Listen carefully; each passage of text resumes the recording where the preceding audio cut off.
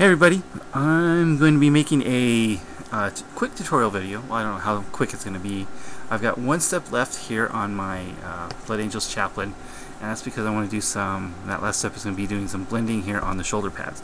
So I figured I'd make a quick tutorial video, kind of / review video. And what we're going to be doing with the wet blending, instead of doing a normal wet blending, I'm going to be using a drying retarder on the wet blend. And the reason for that is because it's just simply easier. If you're new to wet blending, using a drying retarder really helps you learn the technique, because you have a lot more work time and a lot more just ability to get the blend perfect before the paint dries. So I've got two products here I've tried, and one is the Reaper Master Series drying retarder, and the other one is the Vallejo Slow-Dry. While these two products perform identically, they are not identical. The Vallejo is actually a gel. Let me show you this gel here. It actually comes out nice and gloppy. It's a gel. Doesn't run. Oops, no runs, no drips, no errors. I'm fussing with the camera controls while I'm doing this. I'm going to turn off the automatic focus for a second. So, anyway, the result is the gel really thickens up your paint, so it requires a lot of thinning, a lot of extra thinning to get the paint where you need it to be using the Vallejo Slow-Dry. So I actually try to avoid the Slow-Dry. On the other hand, the Reaper is exactly the opposite. It's extremely runny, and it actually thins your paints out more than water or flow aid would. I don't know how that's possible, but it actually does it from what I can tell. It says shake well. I don't know if that's just a generic label. It's shake well. You've got a mixer in it, as a lot of Reaper stuff does. So I'm going to be doing some blending here on the shoulder pads.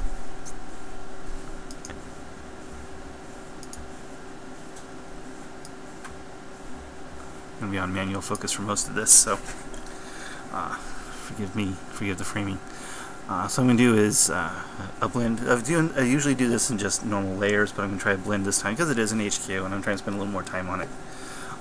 So we got blood red. Of course, you're going to have to translate these to the new colors should you want to try this with the new color range.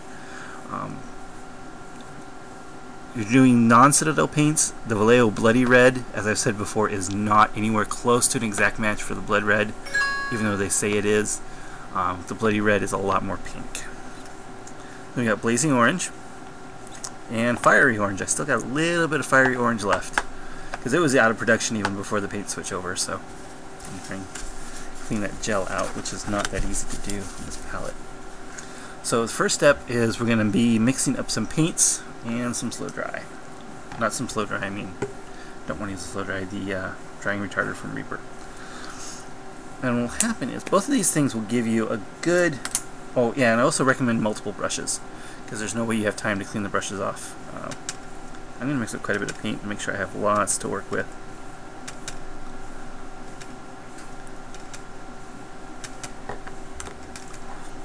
I'm going to use just a drop of this Reaper, and I'll show you how bad it really thins this stuff out.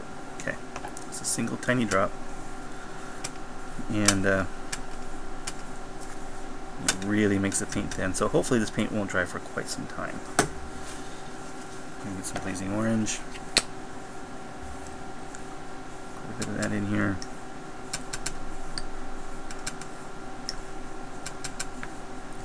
I'd rather have more paint, rather waste paint than have it dry on me while I'm trying to finish up the blend. Okay. Good mix. Lastly, Fiery Orange.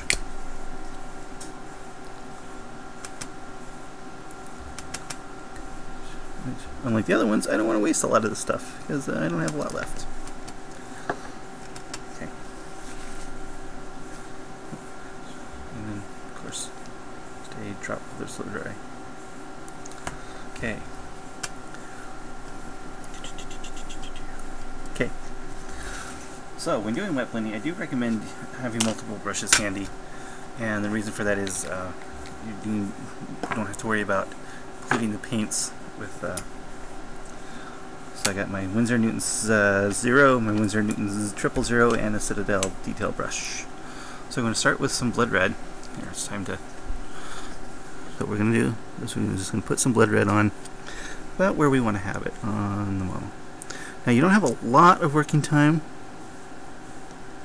with this, but you do have some. That will probably be good for now. I'm going to take the other brush, I'm going to put the blazing orange on right underneath.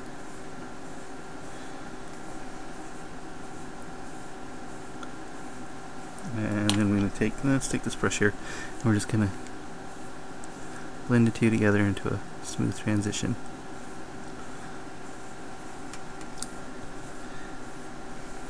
Add a little more blood red here to the top. And then grab some fiery orange along the bottom.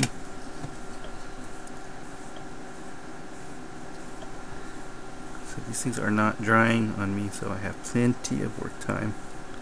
Blazing orange doesn't seem to be as pigmented as the other colors, so I'm going to have to add a little more blazing orange to the mix. Use that one for. Okay, and then so we take a brush and we're going to do the actual blending again. Right here between the two colors, just kind of give it a swirl. And it'll give a nice transition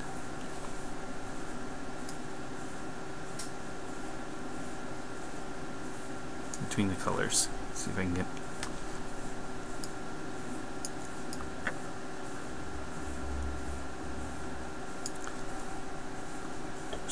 As I said, it's still shiny because of course it is in fact still wet. It's going to be wet for a while. So we'll probably give you a good at least 5 minutes of extra work time, which may not seem like a lot, but when you're doing small areas like this, it goes really quick. I mean, it's plenty of extra dry time.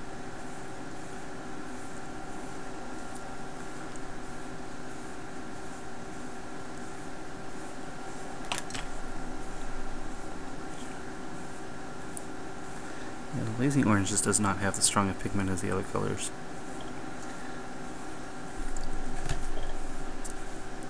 I'm trying to autofocus back on so it might go in and out, but at least you'll be able to see what I'm doing here. And actually you can see it's starting to dry a little bit here. I'm putting some extra blazing orange on here. Fortunately though, it's still plenty wet on the palette.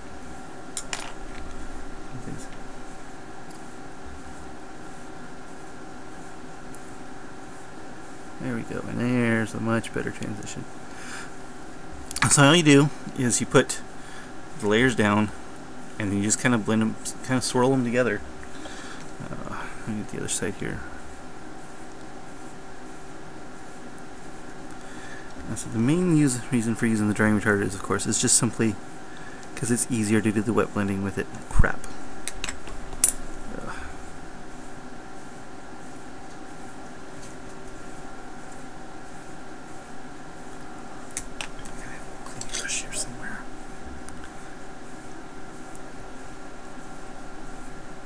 Trying to get some paint on here on my gold. So I'm going to have to go back over that.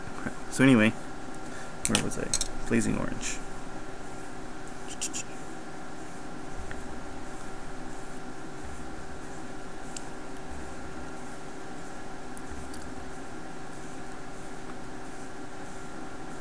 You can't see it because the arm's in the way. Just put the stripes, just put the paint where you want it, and then literally just kind of mix the two together in the border area.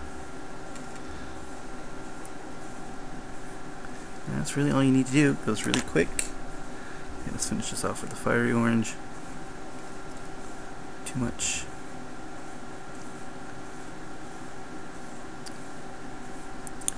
There you go.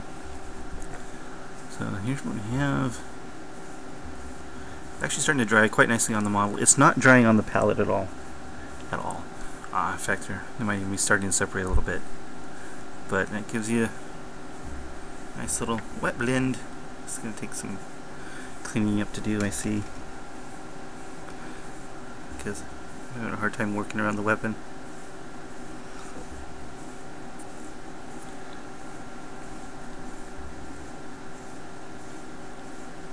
You can see that I still didn't get a very good blend here between the fiery orange and the blazing orange, so I'm just going to do it again.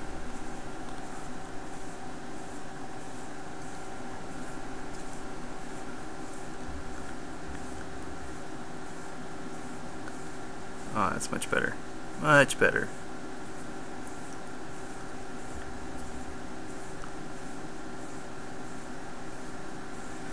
And of course, as you get better and better at this wet blending stuff, it will need less and less of the slow dry.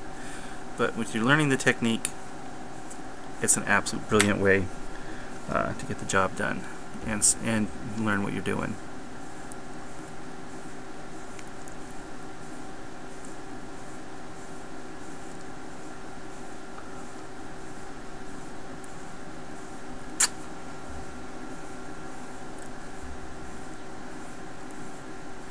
Just keep working it until you get a blend that you're happy with, pretty much. I see that's much better than the focus. And that's about it. Using the slow dry, I would definitely recommend getting the Reaper Master Series over the Vallejo Slow-Dry, unless you really like messing with your mixes. Because if you add this to the paint here, let's just clean off my brushes real quick, and then let's go ahead and just add the slow dry to the paint to see what it does, so I can tell you what I mean. Clean my brushes off here, at least roughly. I still got to do the other shoulder pad, but I don't have to worry about those paints getting dry anytime soon. In my experience, the Vallejo stuff will be dry, will be at least somewhat wet for a day on the palette, and this one will stay dry for at least 15-20 minutes, or stay wet I mean on the palette about 15-20 minutes. So anyway, let's grab some paint, not the fiery orange. Whoops. Some bloody red. I'm going to show you what I mean, what happens when you try and use the slow dry on paint. Put some paint here on the palette. Now we're going to add in a touch of the Reaper, of the model color slow dry. And let's mix it. And now what we've got here, instead of a paint, is we've got a paste. See how these other colors are running down? This one stays in place. So I guess if that's what you're looking for, so if you need a little bit thicker than you get from the Reaper for some particular technique, which I don't know, it's possible, this might be a better alternative. Or of course you can just, it's literally like a gel. It's really thickened up the paint. Or you can just thin it out normally with Flow Aid, or probably not Flow Aid, but at least water, to get it to where you need it to be. So that's the difference between the Reaper Slow Dry, Drying Retarder, the Vallejo Slow Dry, and the basics on how to wet blend. See, it's already getting pretty dry here on the model. So I think it's got some nice transitions on it. So that's going to end this video, and hope you guys enjoyed it. Talk to you later.